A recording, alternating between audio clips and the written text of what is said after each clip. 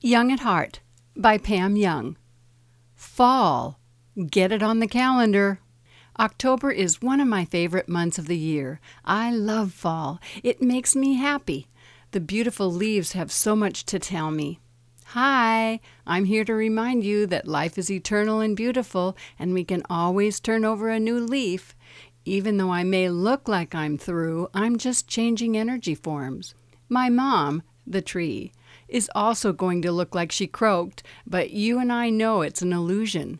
Next spring, she'll be back to play in the breeze and be the most beautiful tree she can be.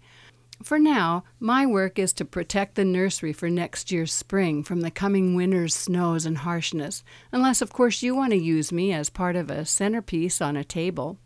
Speaking of centerpieces, in October I like to pretend I'm driving through a huge centerpiece on some giant's dining room table. My husband Terry and I love to take at least one day trip around our beautiful state of Washington to get a centerpiece fix for the year.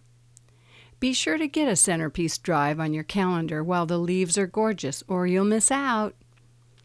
When I got organized, one of my intentions was to get the leaves on the calendar, as well as pick wild blackberries, build a snowman, swim in the river, and play in the dirt. I found out during those busy, child-rearing years, if I didn't get those kinds of activities on my calendar, I'd miss out on a lot of joy. Speaking of joy and calendars, a big happiness sapper is having a calendar so small you can't read your personal shorthand. Quote, 3 p.m., unquote. A month later, when you're trying to figure out what the heck you were supposed to be doing on that day, chances are you'll never figure out you plan to take Grandma to the doctor and you need to take notes. Thank God for Cozy and Fly Lady's big wall calendar. Goodbye, you little squared happiness sappers. Here are some of the other happiness sappers I hope you can avoid. News. News is just official gossip. My definition of an investigative reporter is an authorized nosy gossip. I stopped watching, reading, or listening to the news after 9/11. I figure Terry, who was a television reporter, will inform me if I need to pack up and head for the hills. Eating too much. What else can I say? Gossip.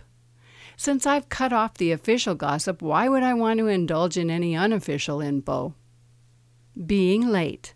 Not fun. My days of putting on makeup at red traffic lights and racing to my destination with not enough time are over. I read somewhere punctuality is honoring someone else's time. When you stop focusing on the time you are supposed to be somewhere and instead focus on the time you should leave to get to the event on time, you will be punctual. Not balancing your checkbook. If you don't know what your balance is, maybe it's time to use cash. At least when it's gone, you know it. Overgoaling. If you want to stop overgoaling, tape up a sign on your desk that says, "Say no." Sleep deprivation. That's usually in the name of computer work or play. Need I say more? By taking a serious look at those behaviors that sap our happiness and insisting on enjoying the ongoing, ever-changing miracle of this life we're privileged to get to live, we can up our happiness quotient.